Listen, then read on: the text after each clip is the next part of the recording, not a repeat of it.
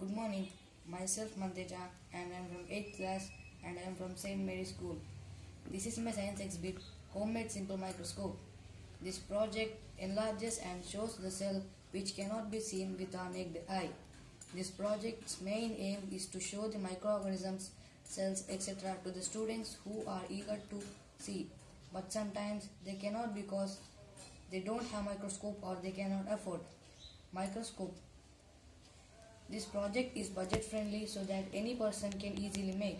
And let me show you how I made it.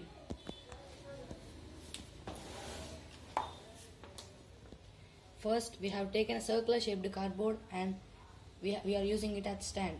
These are the bangle pieces bent and holding the microscope. As we put onion peel under the objective lens, we can see the cells of onion.